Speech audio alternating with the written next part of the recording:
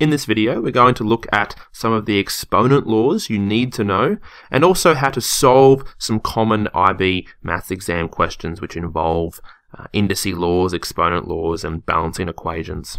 Okay, so I'm going to go through some of the exponent laws that we need to know. So the first one is, if we have x, let's say, squared times x cubed.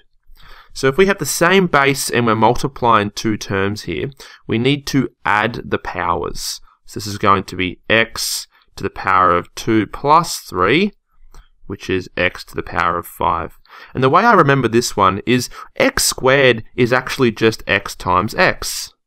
And x cubed is just x times x times x. And if I'm multiplying x by x, and then x, x, and x, I have x to the power of 5.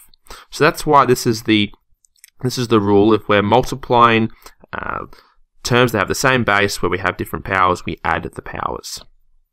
Okay, second rule is if we are dividing. So let's say x to the power of 6 divided by x to the power of 3. We need to subtract the powers. Just like up here, if it was times, we added. If it's divide, we subtract. So this will be x to the power of 6 minus 3, which is x to the power of 3. And once again, how I sort of think about this is x to the power of 6 is x times x times x times x times x times x. If I'm dividing this by x to the power of 3, which is x times x times x, these will cancel out, these will cancel out, these will cancel out, and I'm left with x times x times x, which is just x cubed. So remember these two. If it's times, we add the powers. If it's divide, we subtract the powers. Okay, they're the first two rules. The third rule, if I have x to the power of 5, I'll write that again. If I have x to the power of 5 squared, so if you have a power to a power, we need to multiply the powers. So this will be x to the power of 5 times 2. So this will be x to the power of 10. Now how I think about this is x to the power of 5, well that's x times x times x times x times x. And if this is being squared, I have this multiplied by itself. So if I'm multiplying this by itself, x, x, x, x, x, and they're all being multiplied, I essentially have 10 of them now, so it's x to the power of 10. So if I have a power to a power, I multiply my powers. Okay, fourth one, if you have, let's say, x, y, all to the power of 3, if you have two terms that are being multiplied and they have a power, what we can do is we can just split them up into the product of the two. So it would be x cubed times y cubed. Okay, so if this is being multiplied in here, x by y cubed, they're both to the power of 3, and we can just write it as x to the power of 3 times y to the power of 3. So that's just a basic rule there. Now this is the same as if we are dividing. So if we have x over y cubed, if you ever have a fraction to a power, we just power both of them. So it'll be x cubed over y cubed. There's a few more smaller ones. If we have x to the power of 0, if we have anything to the power of 0, this is equal to 1. So if this is an x, if this was an a, if this was any number, 5, 10, a million, anything to the power of 0 is 1. But this actually can't be 0. X can't be 0. So any non-zero number here to the power of 0 will give you 1. And a few more. If you have x to the power of, let's say, negative 3, so if you have a negative power, we can rewrite this as 1 over x cubed. So if you ever have a negative power, what that means is you can put this on the denominator and you can convert the negative power to a positive power. Okay. Now the caveat to that is if you have 1 over x to the negative 3, so if you had this would actually then be a negative power already on the denominator. This would actually just be x to the 3. So hopefully you can see the link there. And the last one I want to go through is if you have a fractional power. So if you have x to the power of, let's say, 5 on 3, the top number of the fraction, the numerator, stays on top of the x. So it will be x to the power of 5. And what the bottom number is this is the root. So if this is a 3, it's the cubed root of x to the power of 5.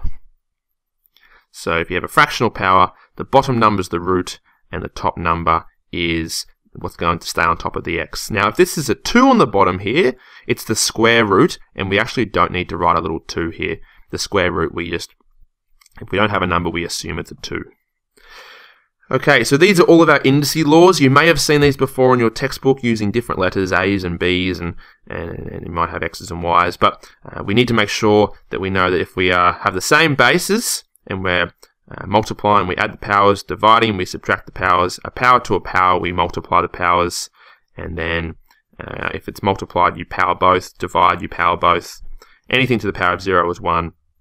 A negative power just means you put it on the denominator and make it a positive power, and then a fractional power can be written like this. Okay, so I'm going to do one example question. Let me get my example. Okay, so in IB questions, they often ask you to solve for some unknown value. Let's just say it's x, and they'll give you an equation.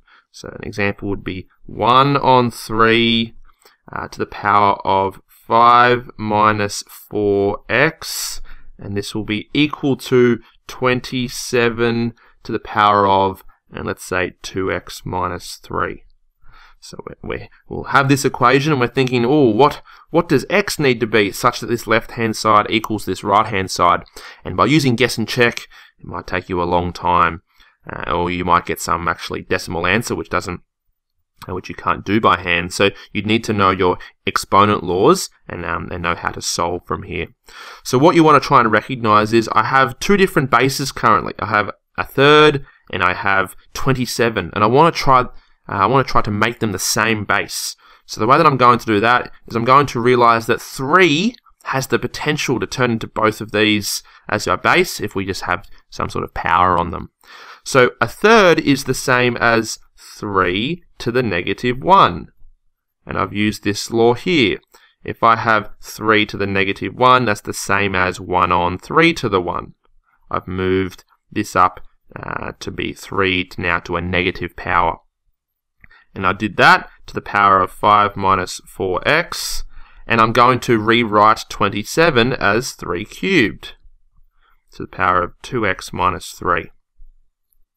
Now from here, I have a power to a power.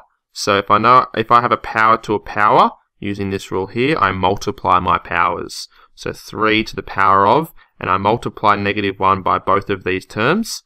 It'd be negative 5 plus 4x, and I will have then 3 to the power of, and I multiply the 3, it'll be 6x minus 9.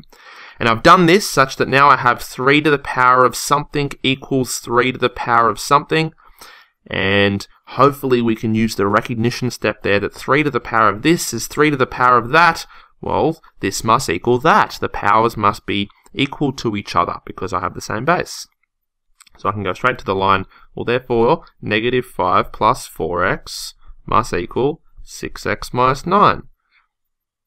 Okay, now from here, I can just solve for x. I can move the 4 over as a negative, so with 2x. I'll move the 9 over as a positive and add it to negative 5. And therefore, x is equal to 2. So I have solved for this value of x here in this equation. And I used some exponent laws in the process. Okay, so this is just an introduction video. Try some of the IB exam questions that involve solving functions that have exponents.